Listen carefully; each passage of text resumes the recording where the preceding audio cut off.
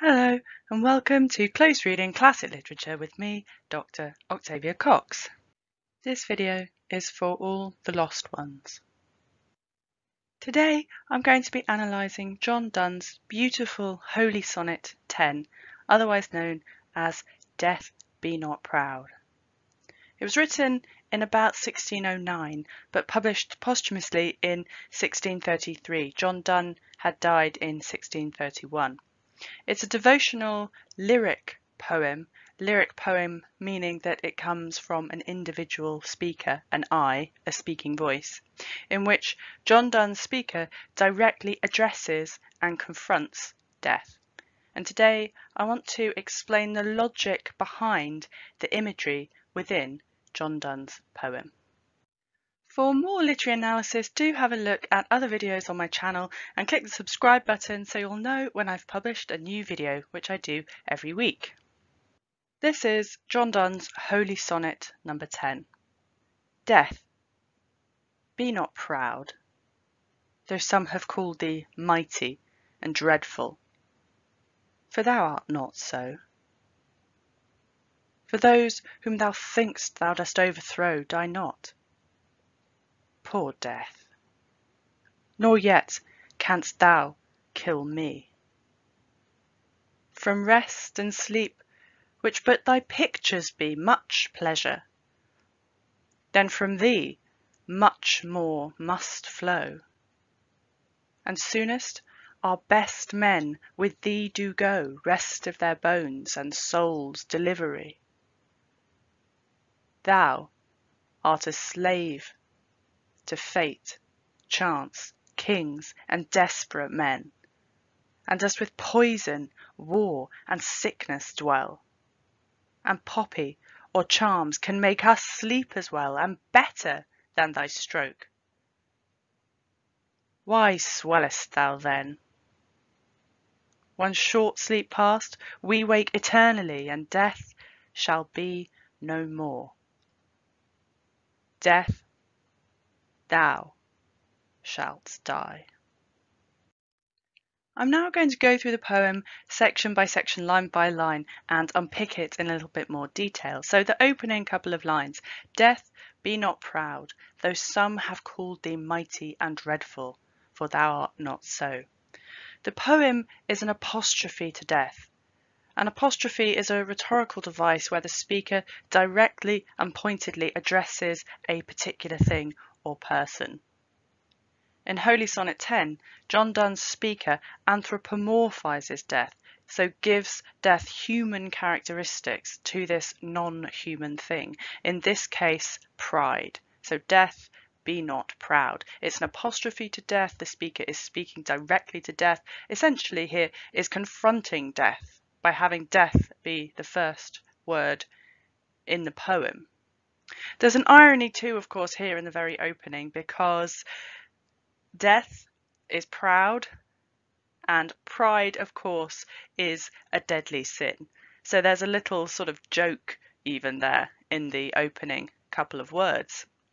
So death is proud, self-aggrandizing, and arrogant because death has taken on the fact that some people think death is mighty and dreadful.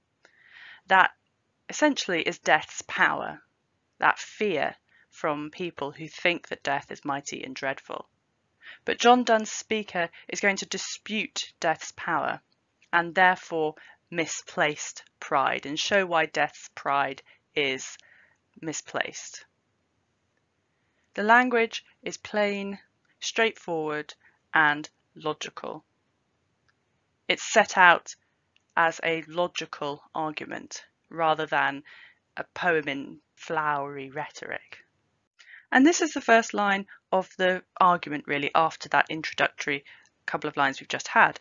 For those whom thou think'st thou dost overthrow die not, poor death, nor yet canst thou kill me. Death thinks that it is powerful because it thinks it overthrows people. But death is wrong in its thinking. Death is logically wrong, the speaker suggests, and the speaker will defeat death with logic. John Donne's speaker's argument is that death thinks it overpowers people, but people actually don't die in the way that death thinks people die. All death brings is a false death. John Donne's speaker is assertive in the face of death, nor yet canst thou kill me. Although there is some doubt, I think, in the use of the word yet there. Nor yet canst thou kill me. An acknowledgement that one day death will kill the speaker. But the speaker doesn't see that as something to fear. It isn't mighty and dreadful, and the speaker will go on to explain why in the rest of the poem. In fact, John Donne's speaker pities death, poor death, because it is misguided and it doesn't understand that death in fact achieves the opposite of what it thinks it achieves. And the speaker then goes on to explain why this is the case. From rest and sleep, which but thy pictures be, much pleasure. Then from thee much more must flow. And you can see that this is constructed as a logical argument. If the first part of the sentence, then this must happen as a result, then much more must flow. So John Donne's speaker compares death to rest and sleep, which are but mere pictures of death. So they are only likenesses, they are only copies. Rest and sleep are like copies of death, they're sketches of death in the way that a drawing copies real life. But rest and sleep bring much pleasure. When one wakes from rest and sleep, one feels refreshed and revived. In fact, it makes one feel more awake and more alive.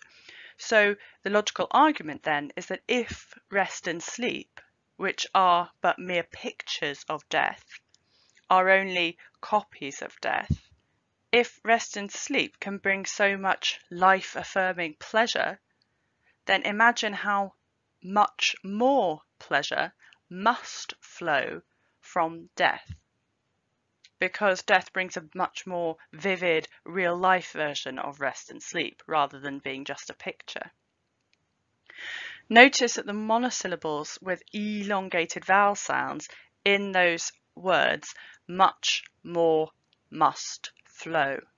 It slows down the line and makes John Donne's speaker sound assertive and in control. And it's an imperative, must, much more must flow. There's no doubt from the speaker. And we also have repetition. So much pleasure, much more. That repetition highlights the assertive nature of the speaker and links those two parts of the sentence, much pleasure, much more, from the if part of the sentence and the conclusion, the then part of the sentence. Death, John Donne's speaker argues, must be even more pleasurable, therefore, than rest and sleep. And soonest our best men with thee do go, rest of their bones and soul's delivery. So our best men with thee do go.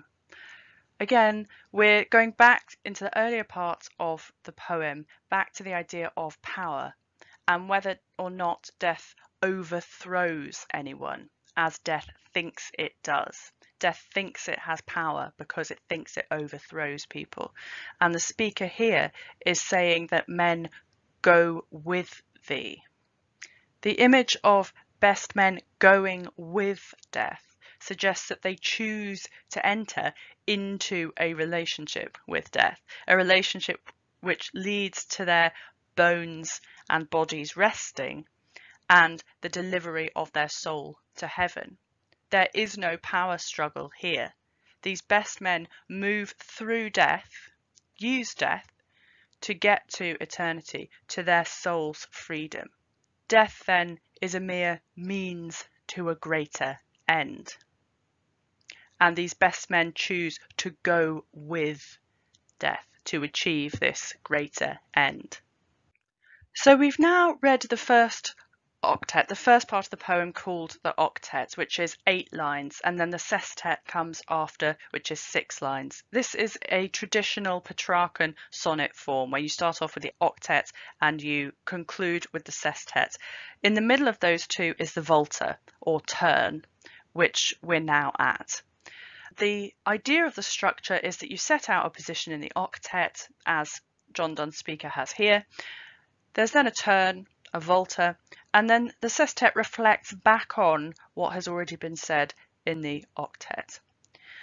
So here in this poem, Holy Sonnet 10, in the octet, John Donne's speaker punctures death's idea that it has power over those it encounters, that poor death does not in fact overthrow people in the way it thinks it does. The sestet begins thou, again directly addressing and personifying death. John Donne's speaker is now going to say what death actually is. So the octet has punctured death's idea of itself as mighty and dreadful, and the sestet, the speaker is going to go on and describe how the speaker actually sees death, in contrast to the people who think that death is mighty and dreadful. In the opening line, John Donne's speaker says that others have called thee mighty and dreadful. John Donne's speaker is now going to undermine that idea and expose the opposite, that is, the powerlessness and the pitifulness of death. Thou art slave to fate, chance, kings, and desperate men. So death thinks it is powerful, it thinks it is master, but in fact it is a mere slave to worldly, to earthly happenstance. Death is controlled, is overthrown, in fact, by fortune and luck, by rulers and desperate people, the reckless, the careless, the wretched, pitiful people.